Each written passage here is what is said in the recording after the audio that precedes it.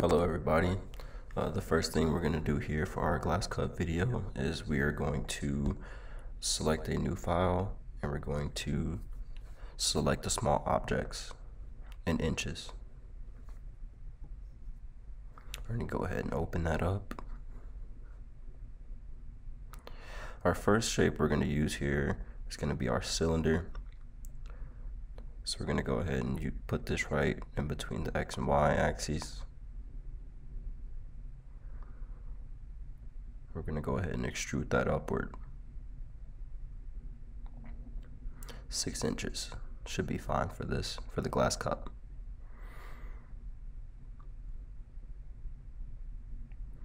Now we can change our viewport, or should I say our render quality, to shaded so that we can actually get a sense of this. And then we make sure our gumball is on, because that's going to allow us to manipulate the shape or surface that we're using. We're going to drag the window to transform so that we get more of a cup shape here. And our shell command will allow us to make this hollow. Now you can see the shape of the cup is really coming together now. So we're going to go ahead and go to ghosted, just so that we can give you an in-depth look on the inside of it. And once we click the bottom of the cup and grab our surface, we can extrude it up, because cups actually, the bottom isn't that deep. It's a little more shallow than that.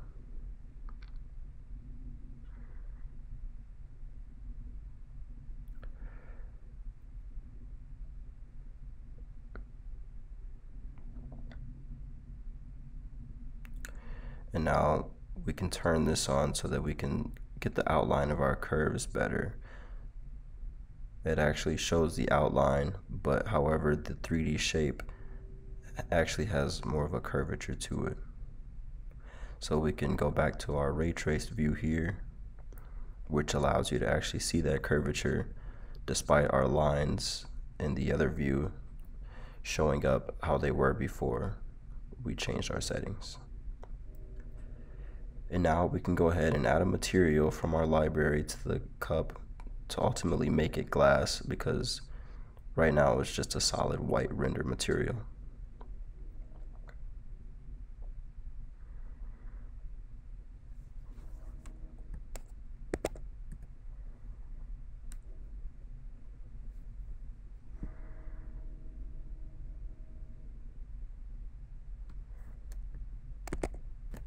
So now we're going to draw a box so that we can actually get the water in our cup.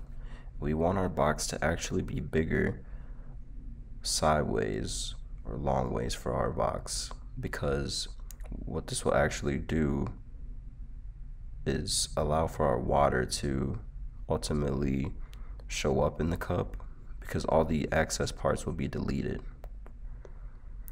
With using the Boolean difference command, that'll help us out with this, and then we can delete the rest of it. Now you can see that we actually have our water in the cup. So we can go back over to perspective so we can get a better look.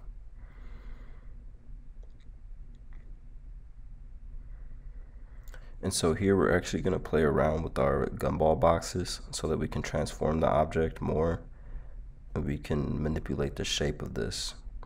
While using these boxes, the shape of the water will actually change on all sides, not just one side. So whether we drag it in or out, the entire object will change, not just one specific side of it.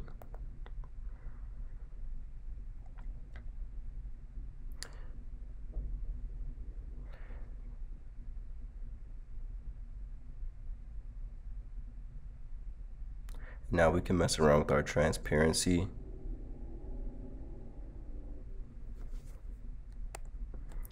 And our other settings to make sure that our water actually looks correct.